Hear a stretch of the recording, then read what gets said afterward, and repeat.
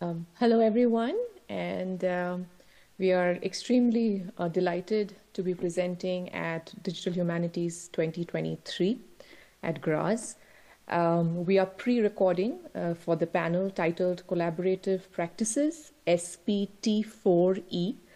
The title of our presentation today, as you can see, is Digital Maternal Cultures, the Politics of Collaboration in and Indian Mommy Blogs. I am co-presenting with Dr. Dibyadyuti Roy, who is currently a lecturer in Cultural Studies, Media Studies, and Digital Humanities at the University of Leeds. I am Dr. Madhurima Das, currently an assistant professor at Birla Institute of Technology and Science, BITS Pilani, India. Obviously, because of visa considerations, we could not be physically present at Graz, but we genuinely hope that our presentation today sparks conversation and leads to productive dialogue. So let's get started. Okay. So a brief overview of our talk today. Firstly, we are going to go into the background and context theoretically of what mommy blogs are, what we are currently doing in the Indian scenario, the key research questions that have emerged in that context, a brief literature review, the methods that we are using for our present study, analysis, and obviously the future implications and our discussions in that domain. So I'll hand it over to Dr. Roy to take forward the conversation. Thank you, Dr. Das. Pleasure to address everyone in the room. And again, it would have been nice to be physically there, but I guess we'll have to do with our online presence at this point of time. So the CFP for DH 2023 locates DH within the broader domain of e-empire and information capitalism. And while this is an important conversation, there's a significant problem when you locate digital cultures within this broad brushstroke because it creates polarizing binaries between good and evil. And no place could be better to point out this kind of polarizing binary than to talk about our case study here, which is Indian mommy blogs, which are always put into this polarizing binary, and it falls into the global paradigm of mommy blogs or maternal blogs as either empowering sites or places that amplify analog privileges. So in examining the case of Indian mommy blogs, our intervention demonstrates how domination as well as resistance can simultaneously be built into the sites of digital culture in the fissures and interstices of global South digital cultures. And in making this claim, we are actually reflecting on the work of Nicholas Negroponte, who in Being Digital said, if you could look at a smoothly polished metal surface at a subatomic scale, you would see mostly holes. It appears smooth and solid because the discrete pieces are so small, likewise digital output. And so to stress again, global South digital cultures often make these small holes quite explicit, and they show us simultaneously the possibilities of both domination and resistance. And this leads us to our research questions. The research questions that we have are, of course, influenced strongly by these two kind of canonical pieces in this conversation, which is the CARE Manifesto that came out in 2020 and the Being Digital book by Nicholas Negroponte. And we ask, how are the social, economic, and ideological tensions of information capitalism and e-empire negotiated within the digital spaces of Indian mommy blogs? What are the possibilities, limitations, and challenges of the digital as a site of revolution surfaced in these blogs? How can digitality, much like analog factors, enhance or impede collaborative maternal opportunities and communities? And thirdly, what pedagogical and policy articulations about a revolutionary politics of care can emerge from some digital maternal cultures? I do want to point out our definition of digitality actually takes in from a work that I published collaboratively last year, which looks at digitality as the realization of digital affordances and infrastructures in specific contexts. And I pass on to Dr. Das for the literature review. Thank you, Dr. Roy. In order to examine, as Professor Roy just pointed out, the context of mommy blogs in India, we are situating our work at the cusp of several theoretical frameworks. And to begin with, we have used Dr. Amartya Sen's capability theory here to better understand what mommy blogs are and what are their affordances. So capabilities, as Amartya points out, are generated by inputs, or more precisely, the characteristic of inputs, such as, for example, nutrition, from the intake of nutrients that are inherent in various foodstuff. So this transition from inputs, right, to capabilities is subject to various conversion factors, which allows for this transition to take place, that filter, amplify, or also modify the input's characteristics, right? So for example, Hansken and Robbins points out that capabilities are the basis for the achievement of those functionings, subject to people's agency as well as choice. The next set of literature that we are, harping on is basically an understanding of the overall mommy blog, the ecosystem. What does it really mean? For example, Hunter points out that while in the early days, mommy blog started off as being as a site for unifying experiences, one that elevated everyday experience into a larger sense of community solidarity. So mommy blog has also evolved into a largely commercial endeavor that commodifies the audience. Jermick points out that, however, the rise of social media influencers has also allowed for a variety of different types of influencers to emerge, including the motherhood bloggers who challenge the commodified and alpha mom stereotypes. So it's also a site of contestation to the pre-existing notions of motherhood.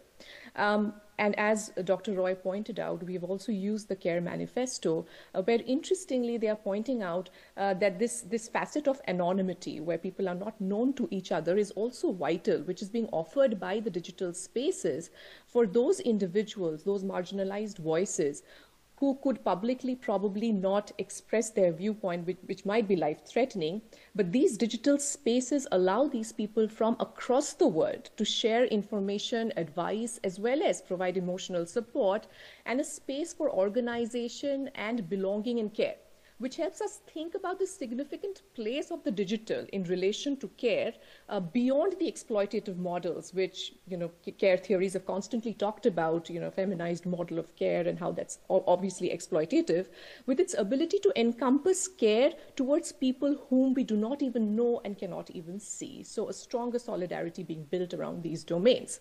And obviously, as Professor Roy pointed out, his work, his co-authored work, also addresses the idea of post-colonial digitality, and they define it as the contextual realization of digital affordances in post-colonial spaces, which moves away from the binary configurations of digital affordances as well as infrastructures, their specificities as well as limitations. I hand it over to Professor Roy to talk about the methodology for this project. Thank you so much, Dr. Das. So as you can understand, in terms of methodology, we use an capability approach. And to talk about capability approach, technology and capability approach has previously been talked about together. However, in such paradigms, technology has only been looked at as a conversion factor for analog inputs like socioeconomic privileges. However, by locating digitality as both an input and a conversion factor, we are creating a trialectic relationship between collaborative maternal agency, Indian digitality, and the politics of care. So our approach in going beyond an outcome-based understanding of digitality focuses on Indian digitality as a dialectic between inputs and conversion factors that is realized as a process rather than a techno-positivist set of realized goals. And this approach allows us to examine Indian mommy blogs as a case study for understanding how digitality enhances or impedes the capabilities of collaborative maternal agency into the functionings of a radical politics of care within a constantly evolving regime of global crisis. So importantly, the idea, again, as I want to emphasize, is that we are not looking at technology, we are looking at digitality as both as an input and a conversion factor, which will hopefully become more apparent in our analysis in the next slide. So for the analysis, we are picking up discrete items from the three or four major representative mommy blogs from India. And I'll be talking about digitality as a divide, and Dr. Das will be talking about digitality as an equalizer and digitality as quotidian. For digitality as divide, we are picking up on this moms and mutual funds, which are advertised almost uniformly across all Indian mommy blogs. And in fact, moms and mutual funds are advertised across global maternal blogs. And there are particular financial corporations that have, been, sort of supporting mothers in advertising this and including their digital apps. So while digitality and divide have been talked about in many ways, and this on the face of it might look very empowering, I do want to remind our audience that this is talking of mutual funds only through the domain of digital financial infrastructures. So it creates a form of digital financial mobility at the cost of analog financial mobility, where things like cash, which are still extremely important in India, are being sidelined for the rise of digital infrastructures and payment systems that would inherently isolate and marginalize already underprivileged populations. So therefore, caste, class structures, which are upper caste structures, are being amplified here, and vernacular, lower caste, urban, rural populations are being facing further marginalization, which is one of the key ways that digitality works as a divide here. I pass on to Dr. Das for the next two. Thank you, Dr. Roy. I'll be talking a little bit about these other two wings of our analysis, which has emerged from a very close look at these, Indian mommy blogs. The second factor that we arrive is the digitality as an equalizer. And as you can see from the snapshot, which I'm coming to, that has been, taken from one of the blogs, Ma of all blogs. It's how to raise kids to understand traditions. Now, in the current socio-political climate in India, where there is increasing right-wing fundamentalism and Hindu majoritarianism, conversations around interfaith and intercaste marriages are really put under threat, especially through misinformation and disinformation on social media as well as digital platforms. So therefore, in this particular example, as I pointed out right now, from Ma of all blogs, the blogger talks about bringing up children from two different cultural backgrounds, because India being a site of diversity, it's a very diverse country, with 27 different or more languages. Diversity is an issue that needs to be tackled at the household level, and this is something which this particular blog really addresses. So how to raise children from two different cultures that uses the affective qualities of motherhood and a radical politics of care to challenge the dominant infrastructural properties of digital platforms as sites of divisiveness. And here, the blogger also points out certain very specific strategies as to how to deal with a multicultural household and to promote this climate of acknowledging a diverse environment, especially in the Indian context, is, for example, connecting with grandparents, bonding over music, talking about varied, food tastes and things like that. So these are certain ways or portals through which solidarity can be built. The third wing of our analysis, which is digitality as quotidian. So as you can see from the snapshot on the left-hand side bottom corner, when should you consider moving on from a marriage as a mother? Okay, a very sort of, key question here being raised by one of the bloggers. So most mom blogs across the world are understood really as sites of spectacle. That promote glamorized momism, which are spectacularized and idealized models of motherhood that support the heteropatriarchal capitalist gaze, where this individual or the mother is just present in order to provide care to the household, the husband, the family, the child, the elderly, so on and so forth. And this model is being challenged by this particular blogger. So in this example from the Fabulous Mom Life, which is a blog that we have selected, the blogger talks about moving on from a marriage while not denying the complicated realities of motherhood that are implicit in such a decision, which is a hard decision.